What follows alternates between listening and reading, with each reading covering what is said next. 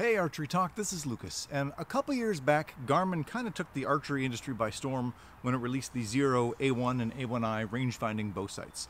This realistically kind of gave us technology we had never seen before. It gave you the ability to range a target at full draw and providing a single LED light for an aiming point, meaning there was no more clutter of multiple pin setups in the scope, or even so much as like a regular single pin setup. It's just dead clear. It was a sight picture I really came to love. And it was a wild new technology, and you know, I shot this for a number of years. I shot it hog hunting in Texas, I shot it deer hunting in Canada, and really came to enjoy the sight. But since its release, there's been a couple different competitors, from the likes of Suresight, a South African company, or Burris, and you know, those guys have their own take on how the range finding bow sights and how they work. And you know, the gap obviously closed up. Now Garmin, sensing that, has decided to change things up a little bit, and they've released a brand new bow sight. Let's have a look at that right now. And here it is. This is the Garmin Xero A1i Pro, and as you can tell, it looks very similar. Here, I'll pick it up, to the original A1i, but it has got some technology differences that really kind of set the Garmin now apart from everybody else. There is some wild technology in here, and some of it is really, in my mind, is kind of game-changing tech. We're going to touch on that in a little while, but first though, I guess we should look at what's the same between these two sights. So if you're familiar at all with the original Xero A1 or A1i, you're not going to have a great deal of trouble operating this sight. It works largely the same. You still have like the ranging button you put on the front of the bow, kind of opposite the grip, and you kind of hold that at full draw to get your target, and you can either choose a single ranged pin if you'd like. So you know, if your target's 27 yards away, it'll put a pin, like an LED light, that will be your 27-yard marker, or you can choose the typical kind of multi pin setup. So it'll just give you, you know, dots at like 20, 30, 40, 50, 60 yards, however many you would like, that you're able to range in the scope to. So all of that really does work the same. There are some differences though that we should dig into, some key differences that really kind of make a difference, I think, to kind of bow hunters and anyone who's going to kind of look in this direction for a bow sight. The most obvious visual difference anyway when you're looking at the new Xero A1i Pro are the mounting options. I've got the sight set up on the Hoyt Carbon RX5 Ultra, and this has got the Picatinny rail set up over here. So the sight you can have as an option, hook it up onto a Picatinny rail, or there's even a dovetail mounting system, and you'll see that in a picture I'll attach here above. And then that kind of, both these actually give the option of taking the sight off. The original Garmin Xero A1 and A1i, they stick out a lot, and as does this one. So that some bow cases, they just don't fit very well. Even soft bow cases, I find they kind of poke out a little bit, which was not ideal in that situation. They've solved that. The dovetail mount is, you simply unscrew a set screw a little bit, pull it off. You kind of unhook it up here, and you can kind of put this in a bag and stick it somewhere else in your bow case or in a backpack, wherever you're going to do. And if you got the Picatinny system, well, it comes off just as easily. There's only one way to hook onto there, and it hooks on that way. So you're going to have the same aiming points every single time. It's a welcome addition to the sight because it makes it fit in your bag quite a bit easier. Another clearly obvious difference between this sight and the old Xero is micro adjustability. Like every other kind of bow sight, there is a vertical and horizontal kind of change you can make there, and it's now micro clicks. There's 12 clicks per rotation, very small, minute changes. So even at 100 yards, you're looking, one click is just going to make the smallest bit of a difference, which really helps you get dialed in. And unique to the Xero sights are these, when you're setting up the sight, there's a reticle that you have to get lined up. There's like a dot that you want to get lined up in a circle when you're at full draw.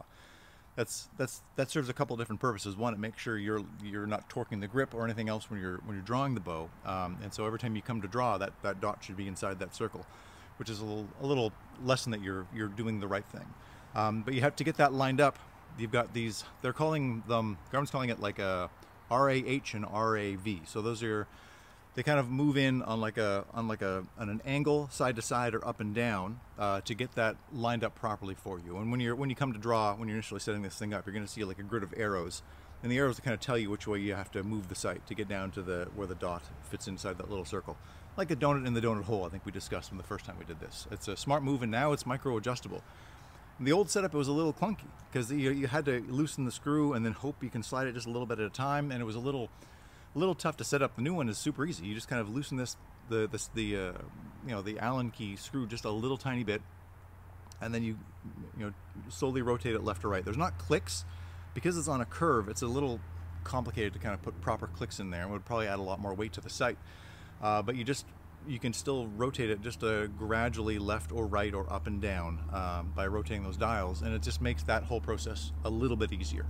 So while that micro adjustability is obviously makes kind of getting that reticle alignment set up a little faster, there's other things Garmin has added this year to make the whole bow setup faster. And one of those things is kind of getting your pin stack set up quicker. You can input actually your draw length and your arrow speed. If you have a chronograph, if you know how fast your arrow's going, you can kind of put those in there, or at least rough estimates. And it's going to automatically give you a pin stack. So you'll kind of get set up at 20 yards first, then you're going to get that information all dialed in there for you. And then you kind of go out and verify. So you verify at 20 yards, make sure that's all sorted out. And then they want you to verify somewhere longer than 40 yards. So I usually go to 60. That's what I do when I'm working on a regular site, when I'm building my kind of site tape. And same thing here. So I went up to 60 yards, and it kind of gave me a 60-yard pin where it thought it should be. And it ended up being a few inches high, which is not a big deal, because you have to, measurements are not always perfect, but at least it gets you close. And then after that, you take your shots and say, it'll ask you right on the site, hey, are you hitting the bullseye? No. Are you hitting high or low? Say, oh, I'm hitting high. How high? Say, I'm hitting 3 inches high. So you mark that on there, and then it's going to readjust the pin stack. You shoot again at 60 yards and see if you're in the spot again. It'll again ask you if you're high or low, and if you're half an inch high this time, then you say half an inch high or half an inch low. And you do that until you get dialed in, and once you get that dialed in, at least for me, that was it. Once I had my 20 and my 60 dialed in, every other yardage I tried was bang on. So I shot this thing, my club goes out to basically 70 meters, so 76 yards and a little bit. And so I shot this thing at 20 yards, 25 yards, 35 yards, out to 75 yards basically. And just to verify that the pin stack was good, and it was good. Then the whole process realistically took from mounting the bow on the site to having a complete and finished site tape. Well, not exactly a site tape, but like at least a pin stack that's programmed into here. Took probably 40 or 45 minutes. And that really was only because I was kind of being super, particular about that, getting that 60-yard pin nailed down. It took me, 4 or 5 ends till I was comfortable with where I was hitting, because sometimes I miss that 60 yards. So I like to verify and verify and verify. And once I did that, everything was great. I think if you were in a hurry, let's say you got the site and you wanted to get out in the woods right away, you can probably get something workable in 25 minutes, 30 minutes, at least out to 40 or 50 yards. But if you want to get, if you want to do it right the first time, give yourself a little more time and verify everything. Another interesting new feature on the A1i Pro model is something called XD mode, or extra distance. And basically it's a mode that will allow you to shoot further than you normally would be able to out of the traditional Garmin. Because when you get the setup, you're not moving the sight physically up or down. You've only got the distance inside the scope housing to get your pin set up. So for I'm shooting 30 inches of draw length, 70 pounds, and my arrow's a little heavy, around 477 grains. So I'm good for I think 20 yards out down to I think 87 or 88 yards. I can't recall which exactly. But if you want to shoot farther, let's say you want to practice, you have a field you can shoot, and I don't have that ability, but if you have that, you can actually start programming those extra distances in here by just use lowering on the actual vertical alignment. So you kind of mark your original spot, and then you kind of you can mark how much you've moved it down. So every rotation is 12 clicks. You just mark down how many rotations you've gone down, and then you just tell it in the system how much you've moved the sight, and it'll realign your pin stack. So you probably won't be able to shoot 20 or 30 yards anymore, but you'll be able to shoot from 40 out to 100 or 110 or 120. It all depends how light your arrow is, or how much draw length you have, and how fast your arrow is going. But it's a neat little system for practicing. You just have to make sure you're accurately marking down what those two distances are that you started at and what you finished at. And you can move it down a different amount the next time. The only thing you got to make sure of is you have enough clearance between the bottom of the sight and your fletching is your arrows. But once you do that, it at least gives you the ability to go practice those longer distances if you like to shoot at 100 yards or more, just for fun now and again. But it's a neat little feature. I don't think I will use it a lot personally, just because my club is restricted to 76 yards, and I'm certainly not going to hunt any farther than that. But it's at least as an option for those of you who like to practice really long distance shots. Near the beginning of the video, I mentioned there were a couple of new features on this bow that were kind of game-changing, or at least for me, can be super important for bow hunters. And the first of those is something Garmin is calling dynamic level. This is something you don't actually have to have on. You can turn it on or off anytime you like. But if you have it on, it'll let you know that when you're at full draw, if you're canting the bow to the left or the right.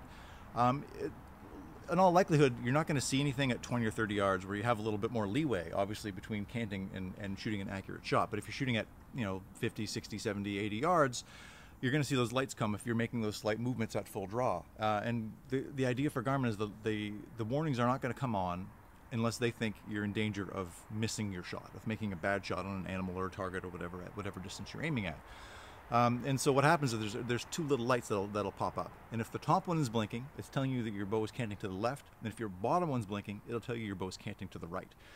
And it just allows you to make a correction during the shot, just by, all right, I clearly have to move my bow up just a little bit to the right side, and then I can let my shot go. Or if you're tired and you're worried about letting the shot down, you can just let down and try again. It's a great little feature that realistically could save you from making a bad shot on an animal, and that's the whole purpose for me of having a sight like this. You know, like I could shoot a 3 or 5 pin sight and pin gap and all that, and you know, especially if I'm only shooting 20-30 yards on a deer. But you know, if you want to make sure you have a pin for the exact distance you're shooting, this sight comes in handy. And now there's a little option telling you that if you might be making a bad shot, you might be holding the bow not as level as you could be. And for me, that is a huge win. My favorite new feature on the Garmin Xero A1i Pro is called Flight Apex, and I think this is huge for anybody who hunts in the woods, who hunts where you might be in the trees and have some obstacles that you make sure your arrow goes underneath. And with Flight Apex, if you choose to turn it on, you don't have to. When you draw back the bow, you'll have your aiming light, and it'll also give you a blinking light above, and that's going to show you where the actual highest point of your arrow is going to be. So if you're at full draw, you can see, oh, if that dot is, if there's a branch somewhere where that dot is, or maybe just a hair below that dot, you probably shouldn't take that shot. And that ultimately could, again, stop you from making a bad shot, or potentially wounding an animal or anything like that, or just embarrassing yourself amongst your friends when they ask you, why is your arrow stuck in that branch 12 feet up in the tree?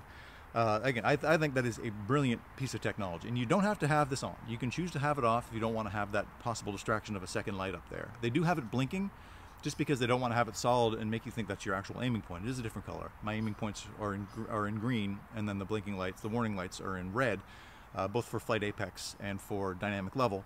But you know, it's if you don't want to have that distraction, you can turn it off. But I think if you're someone who hunts in the trees, and where there are potential obstacles in the way, this could be an absolute lifesaver. As you can probably tell, I'm a pretty big fan of this bow sight and all of the cool technology that it provides bow hunters. And again, for me, it's technology that could stop you from making a bad shot, and that's the ultimate goal here. But no bow sight is perfect, no product is perfect, and this one's got some issues we can maybe talk about, or at least potential issues. And the first one for me is going to be weight. Here, I'll pick it up again. The original Garmin Xero A1i that I've got here weighs in, I think I put it on the scale the other day, just at 14 3/4 ounces. So just about 15 ounces, which is a heavy bow sight by any metric, heavier than any sight I'd ever used prior to that. I tested one afterwards that was a little heavier than this one. But ultimately, that adds a bit of a weight to the front of your bow. And with all the new technology in the A1i Pro, the weight has actually gone up a little bit. You know, I think you could thank the micro adjustability and things like that. Maybe the new mounting options, who knows what it is, but this bow came in basically just about 18 ounces exactly. So it's gained a couple of ounces, which is, you know, you're going to notice that when you're shooting extensively. I found this bow it starts to feel a little bit heavy out front. Now you can counteract that a little bit by taking some weight off your stabilizer, because you know the bow, it helps that especially because I've got this thing set up on a Picatinny rail. The weight's right out in front of the bow, so it kind of acts like a stabilizer, just a little higher mounted than you normally have. But it is a point to consider. If lightweight is your goal, this sight is going to add extra weight to your bow. Now, of course, you don't have to have a rangefinder with you, which also weighs a lot, and probably weighs more than a sight and a rangefinder a sight and a rangefinder together would probably weigh more than this sight. But still, it's something to consider if you don't want that weight on your bow. Another potential issue with the Garmin Xero A1i Pro and the A1i and A1 before it is that it's not legal in all 50 states. There are going to be areas where you're not allowed to shoot this. Now, this is not an issue for me or anywhere I've ever hunted, but for those of you, who are considering the site, you should at least look into your local bylaws and make sure that this is something that is legal for you to have. And I think probably the biggest hurdle with this bow sight is going to be the price.